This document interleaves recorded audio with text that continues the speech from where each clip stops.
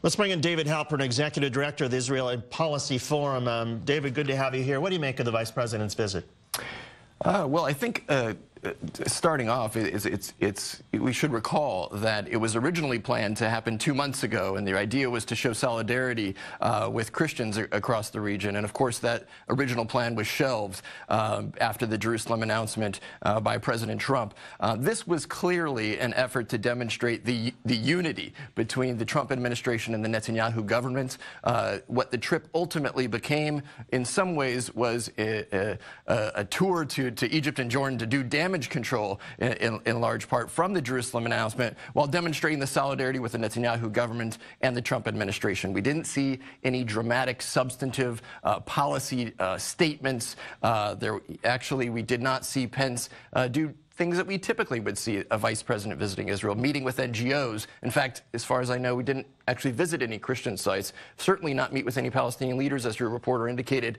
The Palestinians are refusing to meet with Vice President Pence. So it was little on substance, but certainly high on political benefit for both the Trump administration and the Netanyahu government.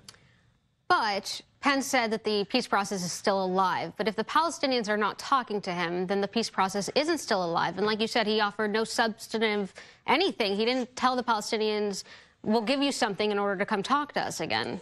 Right, and I think that what we did see is talk that the goal is 2 states if the parties agree. This has been the standard language by the Trump administration. We also heard him clarify in his remarks that the recognition of Jerusalem as a capital should not be viewed as prejudging negotiations, which is actually sending mixed signals from what we have heard from the Trump administration, that Jerusalem is now, quote, off the table. But you're absolutely right that the talk of returning to negotiations in many ways is a pass for not only Israelis, but the Palestinians as well.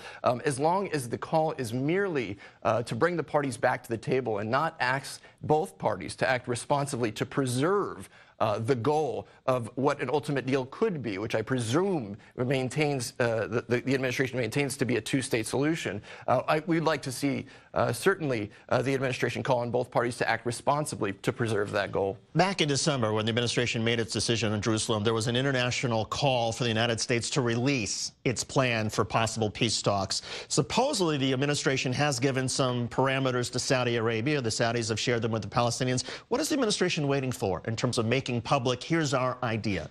Well, I think it's a great question. I think that I would backtrack and say, was the Jerusalem announcement actually part of the strategy, or was it driven by the artificial deadline to acknowledge whether the embassy would be moving? And I say that because there was tremendous work, and frankly, Jason Greenblatt and the team of the Trump administration was getting applauded by Israelis and Palestinians alike for quietly taking this issue very seriously and doing the due diligence to meet with all the parties and to try to engage in a regional approach. Since the Jerusalem announcement, those good faith efforts, for all intents and purposes, have been blown up for the time being. And we are on a hiatus for now. I think it's not likely the Palestinians can avoid the United States being the central player in this issue. I think that's certainly not what will happen. But we are going to be on a hiatus for some time, and it will be a challenge to see how do we work this situation back to